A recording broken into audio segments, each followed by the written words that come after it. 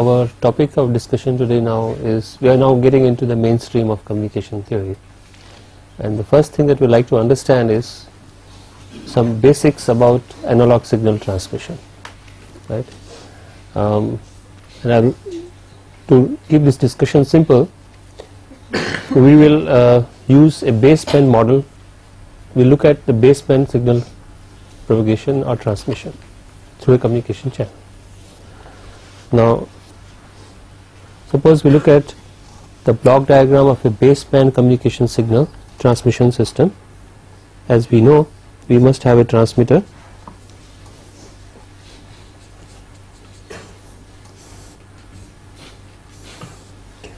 and the transmitter has this block has everything in it that is required.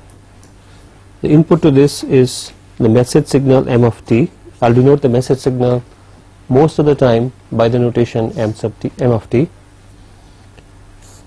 Output of the transmitter is a waveform or a signal x of t, which typically in the baseband context would be a suitably scaled version of m of t, right? Appropriately amplified so as to drive the communication channel nicely. The channel here in general can be modeled by two parts: a part which embodies the effect of distortion that it might introduce, right? And that part can be modeled conveniently as some kind of a filter, some kind of a linear filter. What do I mean by that? You can modify the amplitude of the various frequency components, or it can modify the phase of the various frequency components, right? All these effects can be nicely modeled if you think of the channel as a filter of some kind. So a very simple and convenient model for a channel, communication channel, and that's true for every kind of communication channel, is to think of this as a filter with some transfer function h sub cf. Right? So this models the channel. The second part of the channel model will consider the effects like noise. We know that noise gets transmitted, noise gets added to the signal at various points in the communication system, starting from the transmitter, going right up to the receiver, right? All these effects again will be plugged into the channel, and therefore the channel will have a second part which is denoted like this, right? So this here, this block here is essentially an adder which adds to the output of the channel some noise of an appropriate kind which is suitable for use, and that's what you receive at the receiver, right? So the received signal, suppose we were to call it y of t, right, contains effect of transmission through this channel, this filtering that is effected by the channel of some kind, and some addition of some noise, and the receiver is supposed to work on this input y of t to produce. So this is your receiver, to produce a replica of your transmitted message waveform m of t, together with a small amount of noise which it cannot eliminate. So there is an input noise n of t, and the receiver will try to eliminate as much of this noise as possible, and also but there may be some residual noise still left which you are denoting by n sub ot. The receiver has to process the incoming waveform y of t so as to remove the distortion that might have been affected by the channel, might have been introduced by the channel, and also to eliminate as much noise as possible, right? That is the job of the receiver, main job of the receiver. Okay. Now, so this is the model, this is the framework in which we'll carry out the discussion for today, most of today's class. Now, our first, you see, we have been talking about channel introducing two kinds of things. One is this effect, the other is this effect. This essentially carries out what we say distortion of the signal. This is additive noise, right? This adds on to the signal. So first let's concentrate, in fact in today's class let's first discuss only about the distortion part, right? What we like to ideally have is what we call distortion-less transmission.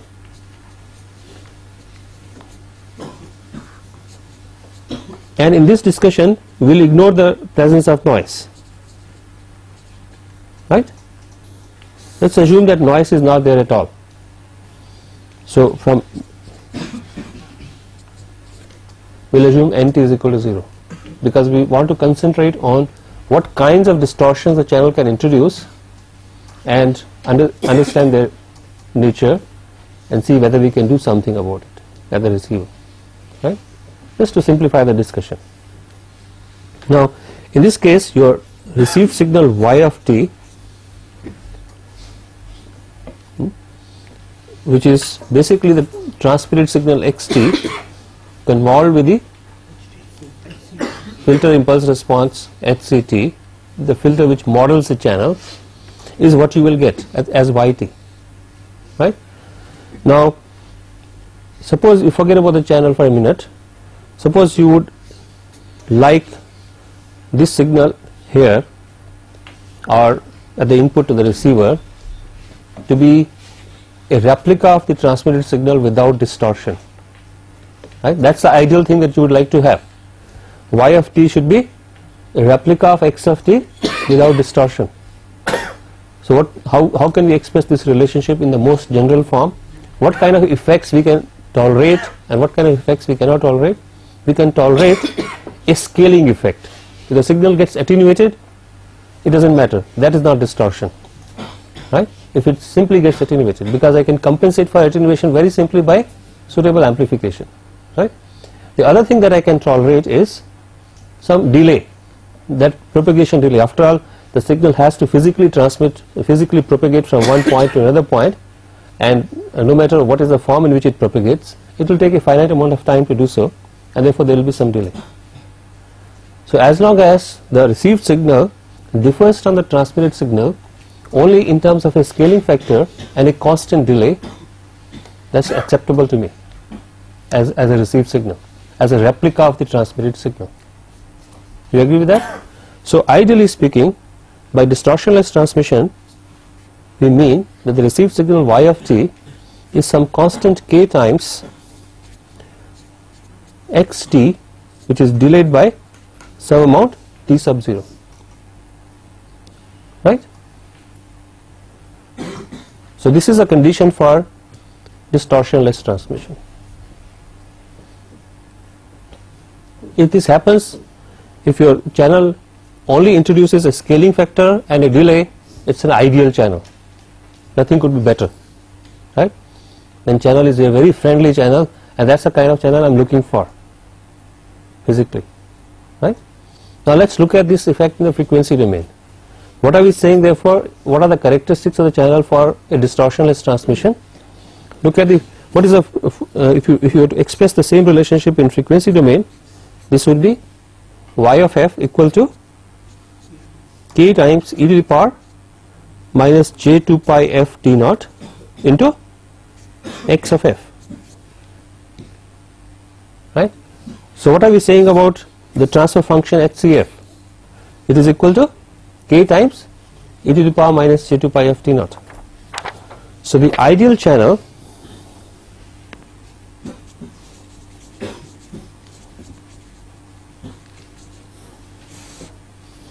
H sub CF has a transfer function given by constant k into e to the power minus j2 pi f t naught, right? If you were to characterize this ideal channel in terms of frequency domain plots, then what is the magnitude characteristic we are expecting from this? A constant k for all values of the frequency f, for all frequencies f, right? And what are we expecting from it in terms of phase characteristics? Anyone? What will be the angle of HCF? What kind of characteristics we are expecting as a function of frequency? The exponent here, which is minus j2 pi f t naught, as a function of frequency, what kind of? It's a straight line, right, with a negative slope,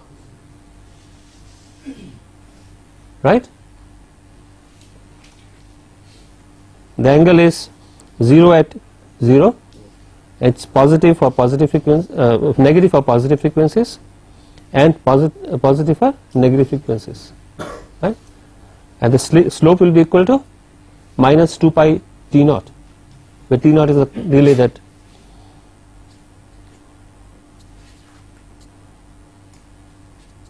that's the slope of the straight line, right? So basically what are we saying?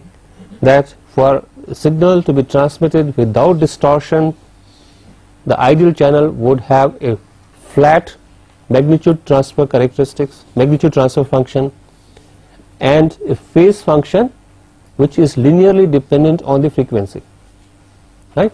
So that every frequency component present in the signal undergoes the same amount of delay.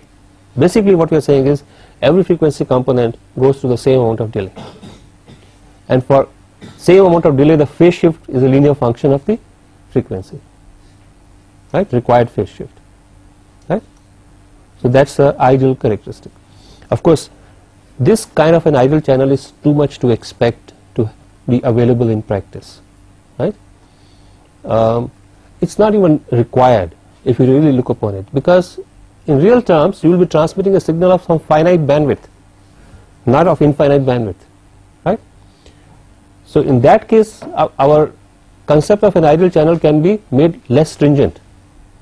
In as much as these characteristics hold within the bandwidth of the signal, we should be quite happy, because what happens outside is of no interest, is of academic interest, because the signal does not have any frequency components beyond those values, beyond some value, right? So therefore we can make these conditions less stringent by saying that these conditions should hold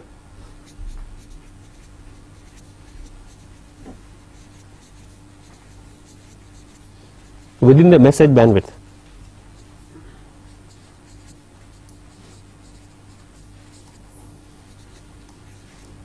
right? So let us say if the message bandwidth is b, right, we would like that the transfer function magnitude is constant, equal to k, with between minus p2 plus p. Whether it is constant beyond that is not of any interest to us, right? It may or may not be, because the signal does not have any frequency components there, so it won't bother us. Similarly, these linear characteristics should hold between minus p2 plus p. After that, if it becomes slightly nonlinear or something else happens to it, it's not a straight line after this, it doesn't bother us very much, because the signal does not have any components in that frequency. Is that clear? So an ideal channel in a practical situation would be one which has these kinds of characteristics within the message bandwidth at least. Is that okay? Good. Any questions?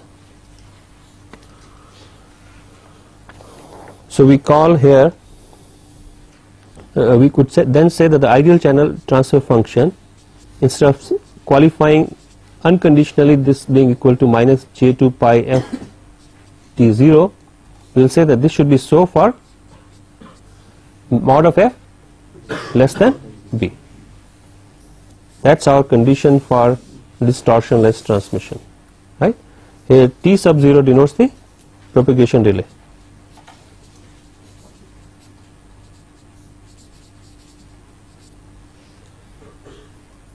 And b here is the message bandwidth,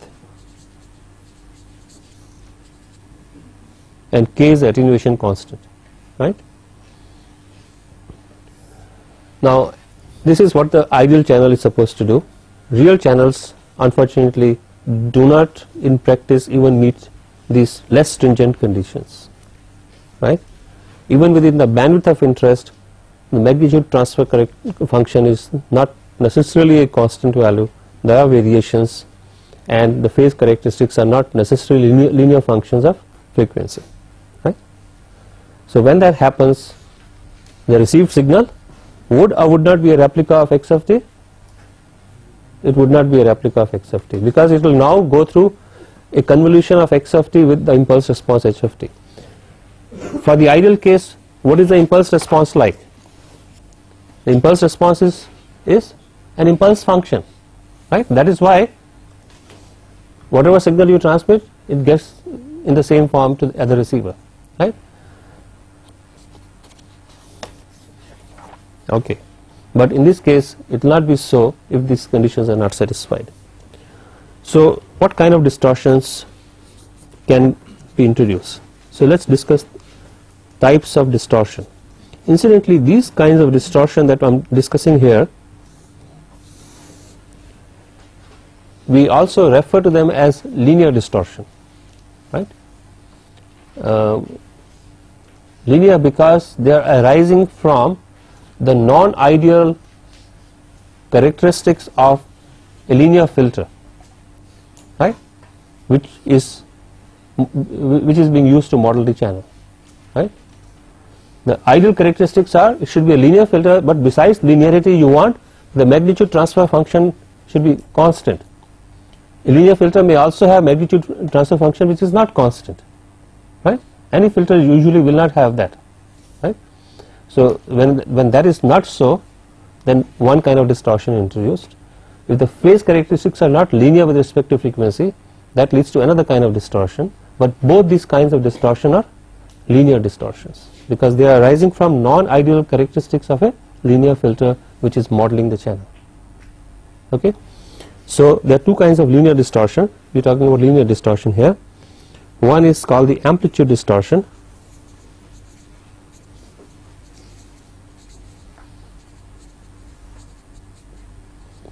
and this arises when this condition that the magnitude characteristic should be constant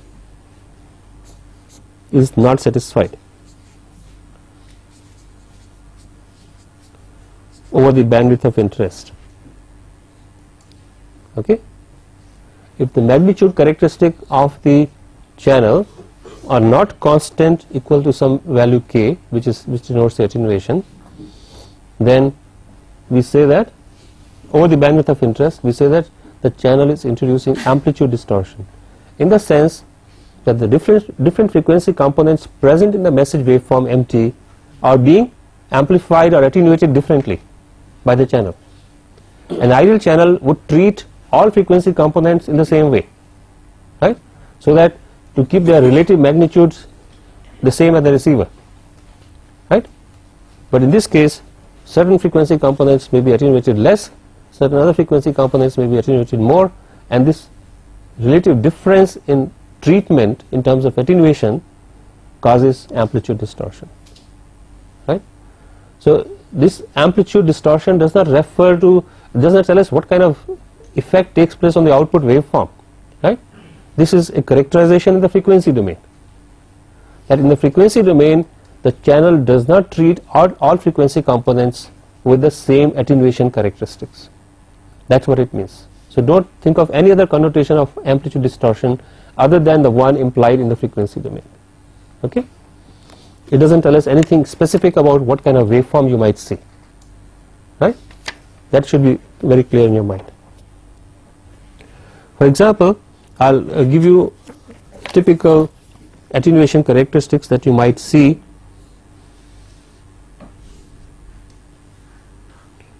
in a telephone channel, for example. Usually these characteristics, magnitude characteristics, are plotted on a log scale. So I'm plotting here minus 20 log of HCF. What is it called? Decibels, right? So you're plotting the amplitude response in decibels. So the units are decibels. So a typical characteristic that you might see may look something like this, right? So you can see that there is a lot of variation, let's call this delta, in the amplitude or the amount of attenuation different frequency components may go through, right? I am plotting here only for positive frequencies, you can replicate for the negative frequency axis. Okay. And so we are going to see characteristics like this which are not flat, right, which is what you would ideally like to see. As long as this delta is small, overall variation is small, you can ignore it, it does not matter, effectively it does not matter very much, right. What is the extent to which you can tolerate it? When this variation is within a dB or so, within 1 decibel or so, right. That is a rule of thumb for you to remember, right. So if the variation of the attenuation as a function of frequency, let us call that delta, is within a dB, within 1 decibel, the amplitude distortion is negligible and we can ignore it. But if it is more than a dB, it becomes significant and we have to take that into account.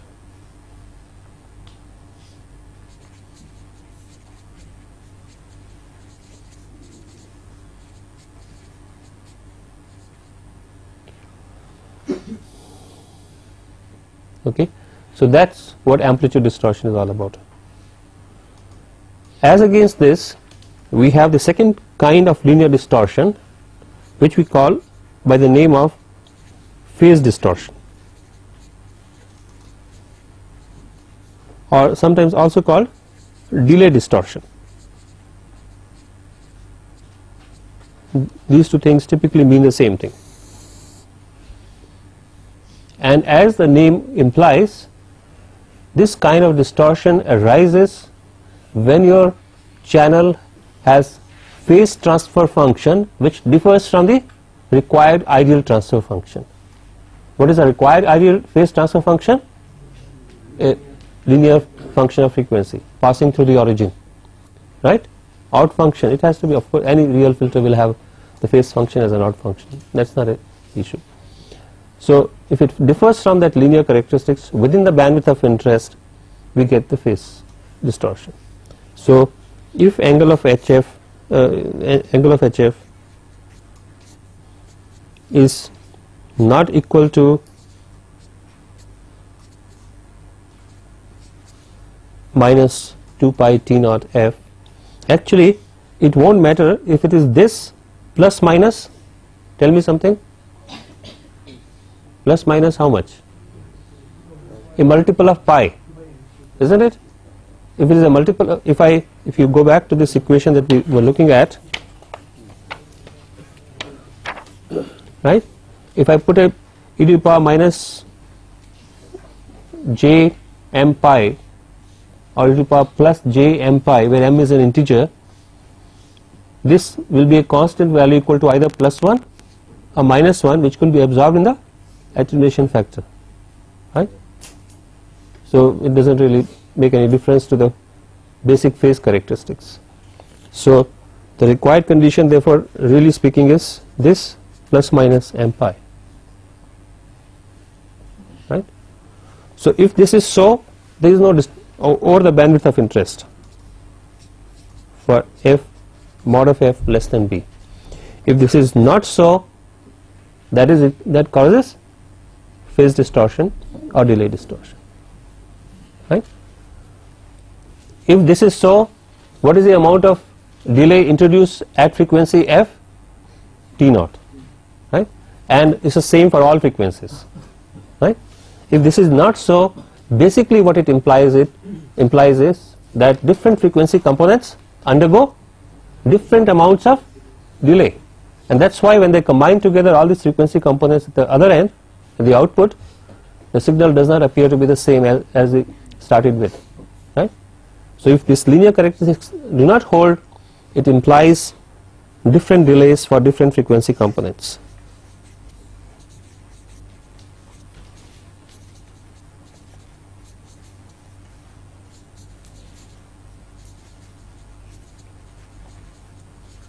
and that is why we also call it delay distortion, right? If every frequency component present in the message signal undergoes the same amount of delay, there is no delay distortion, no phase distortion. If different frequency components undergo different amounts of delay, there is a delay distortion.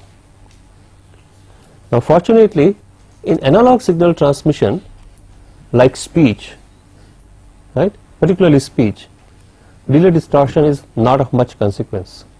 Reason is simple. Our ear is insensitive to delay distortion, right? This happens to be a property of our perception, hearing, right? But for speech, this is an exceptional situation. For pictures, for example, that's not true, right?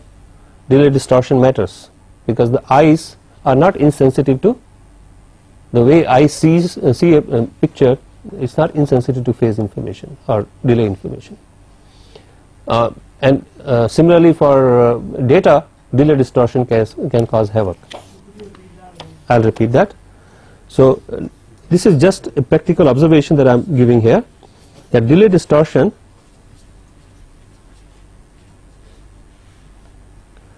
not very important in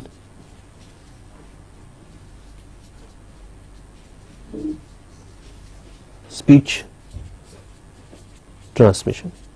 When your message signal is basically a speech signal, what we are saying is, if the message signal happens to be a speech signal and if the channel introduces delay distortion, we are not too much worried about it. And the reason is because ears are insensitive to this kind of distortion.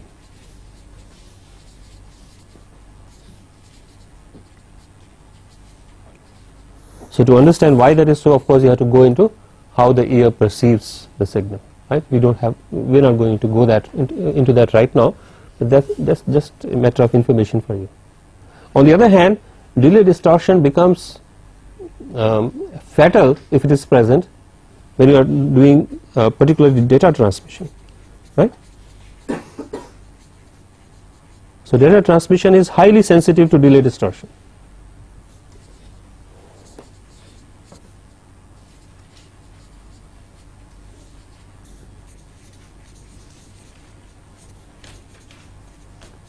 Similarly for video, similarly for pictures, it is highly sensitive to delay distortion. Alright? So I have repeated what I was saying. In any kind of pulse transmission, right, which data transmission is a special case of that, delay distortion is going to be fatal, right? It causes a very severe kind of distortion, and if you don't compensate for it, if you don't take that into account in designing your receiver, you will not be able to do a good digital communication, right? So these are two kinds of distortion which fall within the domain of what I have mentioned as linear distortion. So whether we have amplitude distortion or phase distortion or both, we are talking about linear distortion. One important characteristics of linear distortion is that basically the existing frequency components, the message signal, will get treated differently by the channel, either in terms of their attenuation characteristics at different frequencies or in terms of delay characteristics at different frequencies, right? So that's linear distortion. One nice thing about linear distortion is that at least in theory, in concept it is very easy to compensate for it, isn't it? It's obvious. What should we do at the receiver? Put a filter which is a reciprocal of the channel transfer function. So in theory it is possible to remove linear distortion through a process called equalization, right? And that of course will have to be done at the receiver, right? So what we are saying is the message signal goes through a channel with the transfer function HCF. So what we must do at the receiver, have a filter with transfer function, let's say H sub EQF, where the product of these two together appear as a distortionless channel, right? So if this is an actual channel and this is your equalizer, what we like to have is that the equalizer should have this kind of transfer characteristic.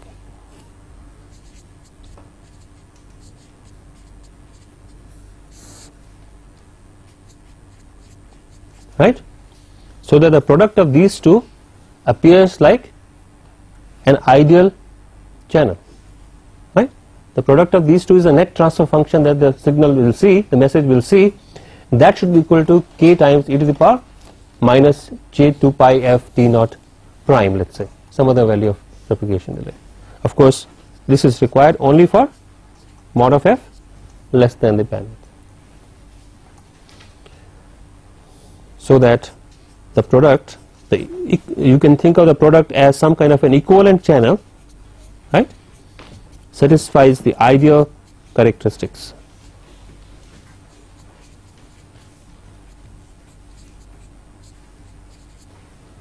So in theory it is possible to take care of linear distortion perfectly. Of course things are not as simple as they appear here. In theory is perfectly fine here, but in practice you can imagine there will be a lot of difficulties in actually implementing such an equalizer. Can you think of some difficulties? There are two major difficulties that will come up. One is we are assuming that we know what channel transfer function is like. In reality you will very rarely know anything about what the channel is doing, right? You are transmitting a message and what you see at the output of the channel is the received or distorted message. You know nothing about the channel. So unless you do something special, unless you make a special effort to learn about the channel characteristics, right, there is no question of trying to equalize for it. So that of course means more complication. To learn the channel characteristics so that you can implement an equalizer filter which is of this kind is a non-trivial effort, non-trivial job. The second problem that may arise, even if you knew the channel transfer function is, suppose you knew the channel transfer function, is due to the fact that we have ignored another very important component which is present in the channel, noise, right? Suppose the channel HCF has a null over in the range of some frequency components within the within the message bandwidth of interest.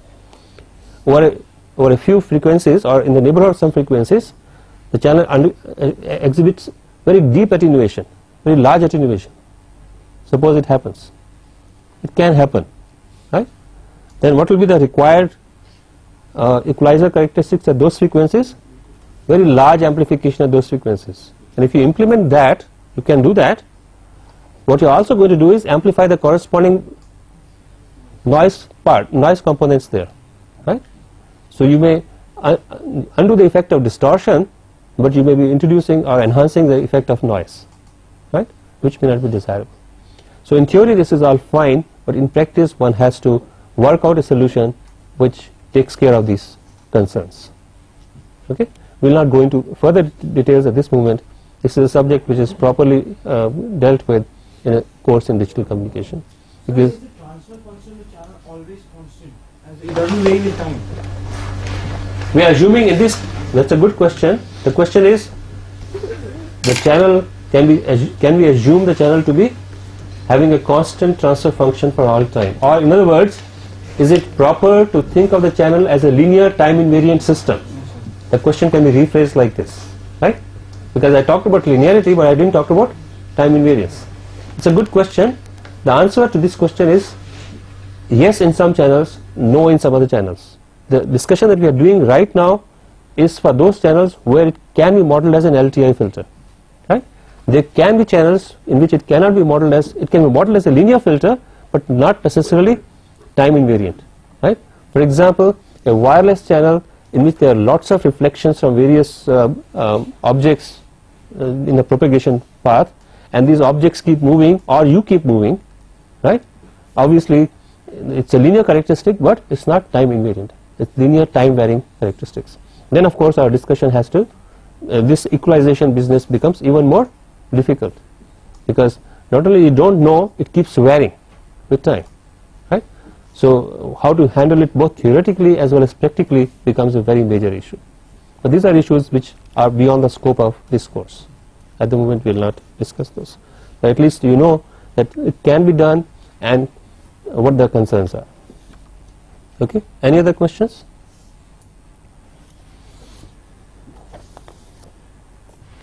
So that is as far as our discussion on linear distortion is concerned. Now I have been emphasizing this concept, I mean this adjective linear, right? And that's because we can also have a kind of non-linear distortion.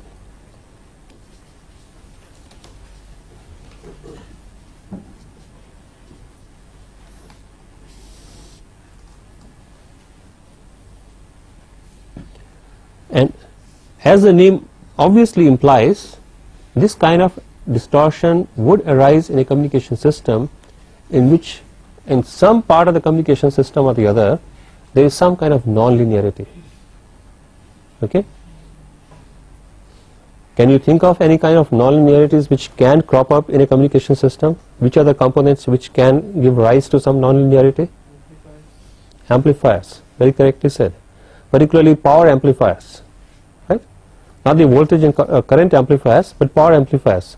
You've done some course on power amplification, some discussion on power amplification, class B, class C amplifiers, right? And these are dependent on, let's take one of these power amplifiers. Whatever knowledge you have is sufficient for our discussion. Under what conditions do they work most efficiently or very well?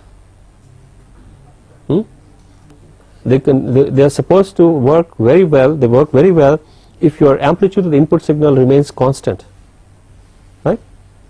If the amplitude fluctuates a lot, first of all, they don't work very efficiently. But that's not of concern here. Efficiency is not what we are considering here.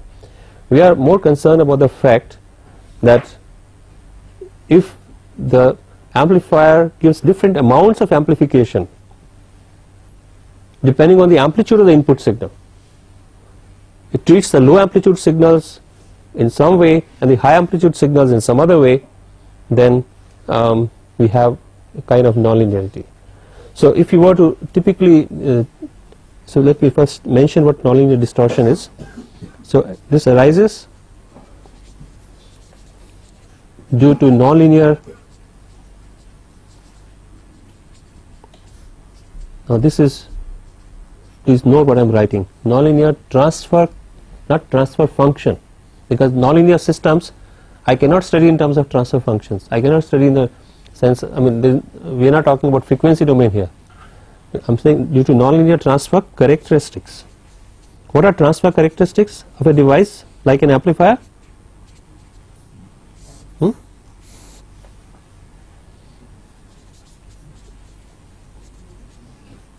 How do we show a transfer characteristics? These are the devices which can exhibit nonlinearity. Amplifiers, mixers, etc. We still have to talk about mixers, we will talk about them later, but let us talk about amplifiers. So when I say transfer characteristics of an amplifier, and if you were to plot it, what is the plot that I make? I simply plot output versus input. Output Y against input X, and we are here referring to the amplitude of the output versus the amplitude of the input, right? So in fact ignore the time variable here, that is of no consequence, right?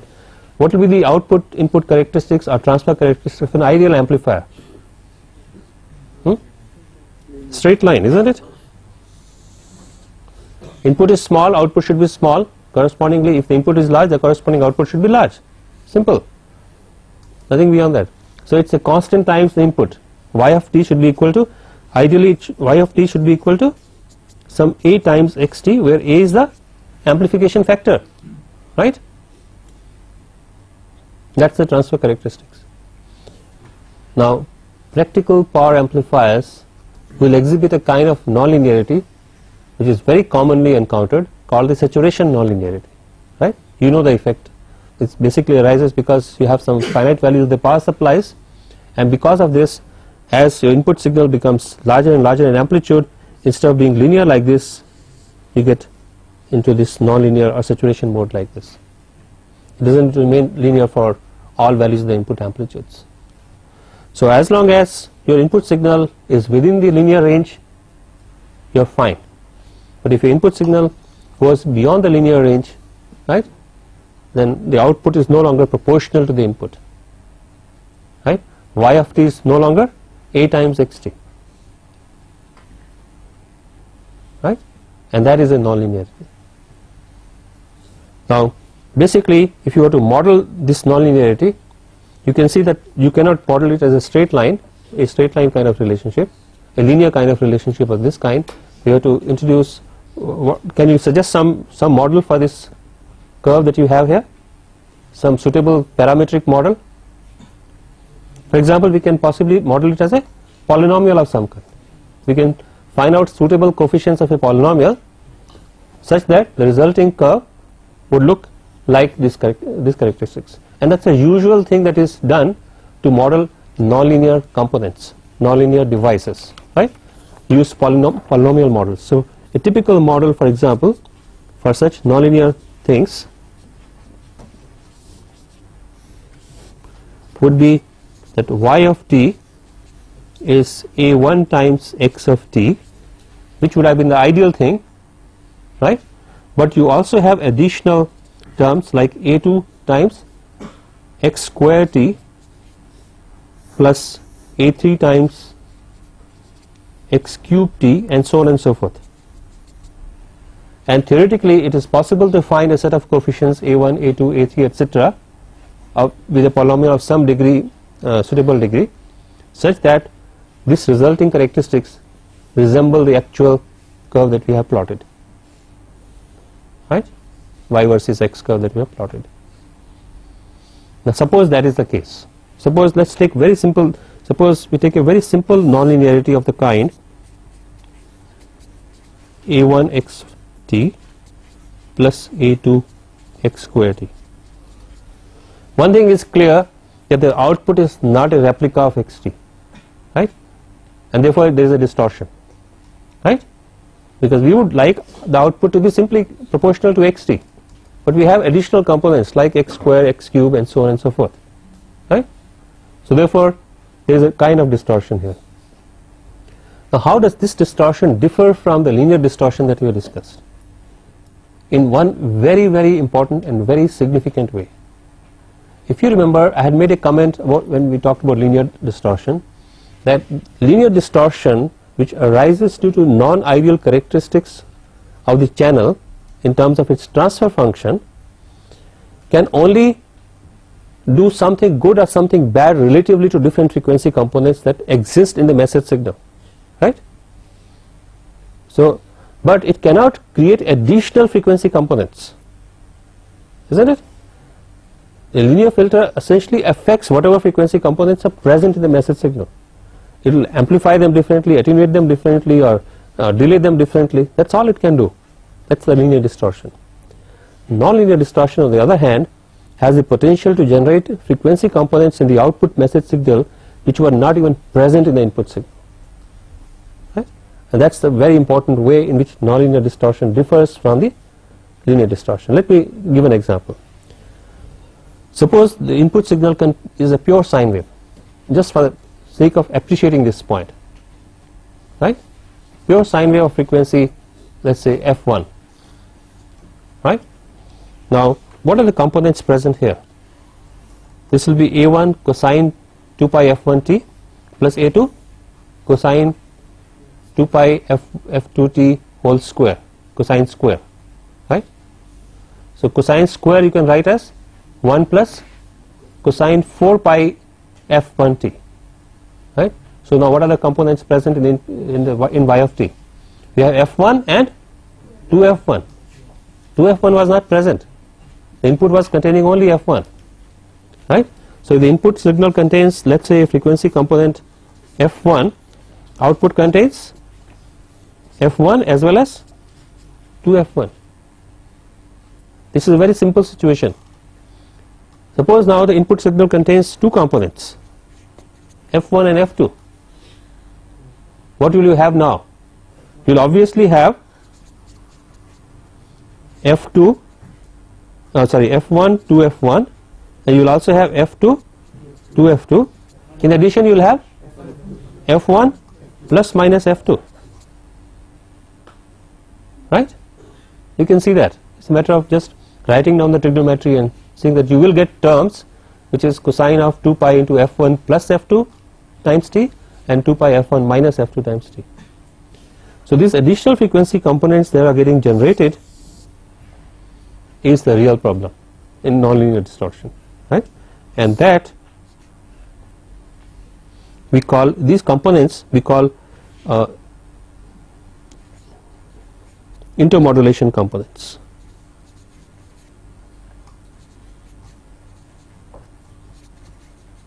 And this nonlinear distortion is for this reason also called harmonic distortion or intermodulation distortion, because different frequency components modulate each other to produce additional frequency components, right? So therefore another name for nonlinear distortion is, another set of names in fact, harmonic distortion,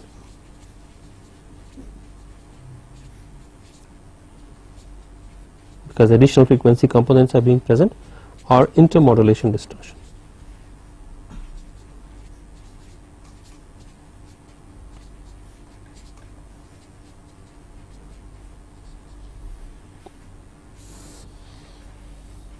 And is that good or is that bad? It's very bad, right? Why is it bad? Can you appreciate? Can you suggest? Power is an issue, but it's a less of an issue. It is creating components outside. Suppose you have a signal of bandwidth B. Your distorted signal will have components much beyond B, right? And obviously you are going to speak into somebody else's band.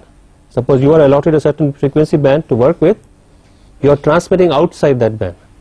Your received signal contains components outside the band. If your receiver was now trying to look for a signal in that frequency band, it not only see that, but will also see some components from this, and this will cause a kind of crosstalk, right? So this will call what is called radio. It's also called co-channel interference.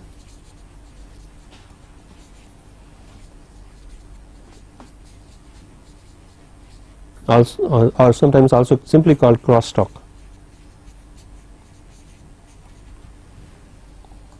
Right? Yes, please. So does harmonic affect the power of the fundamental frequency that we are using? Yes, because you can see that these characteristics that will now depend on the value of these coefficients, right? So how the power gets divided into different frequency components will depend on the values of these coefficients in the model of the nonlinearity. Right? Any other questions? So these new frequencies which we got, so they can create problem only if they are in the order of the original frequency which we have. Suppose I took F1 and F2 of such an order, and the frequencies are too much high compared to this one. Right. Then it won't be causing any problem. What you are saying is if F1 and F2, F1 plus F2 is comparable to F1 or F2, only then I will be having it. No, the point is you are not only going to see, you are definitely going to create a distortion for yourself, right? That is obviously happening. So within the frequency band you have some frequency components and you are generating additional frequency components. These additional frequency components may lie within the bandwidth of interest or they may lie outside the bandwidth of interest. They will typically have both kind of situations, right? F1 minus F2 will typically lie within and F1 plus F2 will lie outside, right? So both kinds of things are bad. F1 minus F2 creates distortion for us, F1 plus F2 creates distortion for somebody else, crosstalk for somebody else, and so on and so forth. Right? Okay, we'll stop here unless there is some other question. Thank you very much.